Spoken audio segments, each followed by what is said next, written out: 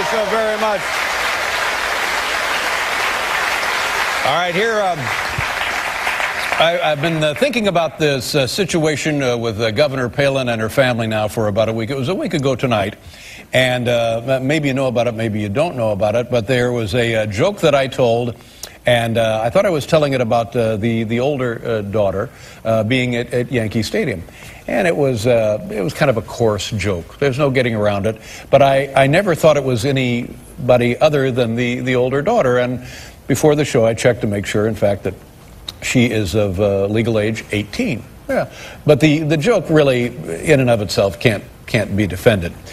The next day, people are outraged. They're angry at me because they said, how could you make a lousy joke like that about the 14-year-old girl who was at the ball game? And I had, honestly, no idea that the 14-year-old girl, I had no idea that anybody was at the ball game except the governor, and I was told at the time that she was there with Rudy Giuliani. And that's right.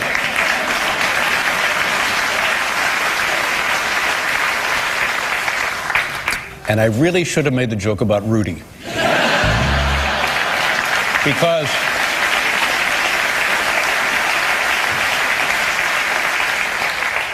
but I didn't, and now people are getting angry, and they're saying, well, how can you say something like that about a 14-year-old girl, and does that make you feel good to make these horrible jokes about a kid who's completely innocent, minding her own business, and turns out she was at the ball game. I had no idea she was there. So she's now at the ball game, and people think that I made the joke about her. And but still, I'm wondering, well, what can I do to help people understand that I would never make a joke like this? I've never made jokes like this as long as we've been on the air. 30 long years, and you can't really be doing jokes like that. And I understand, of course, why people are upset. I would be upset myself.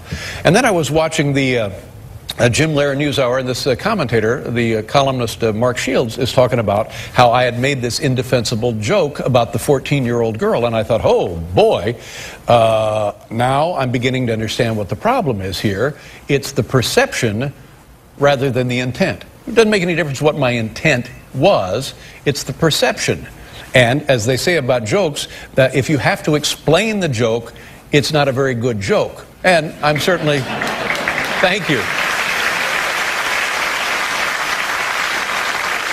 Well, my responsibility, I take full blame for that. I told a bad joke. I told a joke that was beyond flawed, and my intent is completely meaningless compared to the perception. And since it was a joke I told, I feel that I need to do the right thing here and apologize for having told that joke. It's not your fault that it was misunderstood. It's my fault that it was misunderstood. Thank you.